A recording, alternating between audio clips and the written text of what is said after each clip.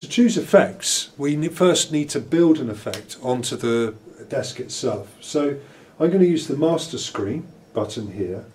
and then up at the menu at the top choose FX, and this brings up something that looks like a virtual rack. Here I'm going to go to New, and I'm going to choose a reverb,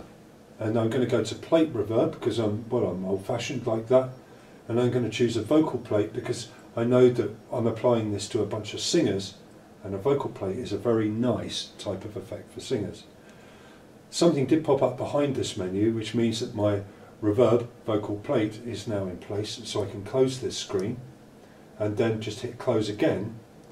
and that means that I've now got a reverb in existence on this desk, and we will start to route things to that reverb as I proceed through the setup.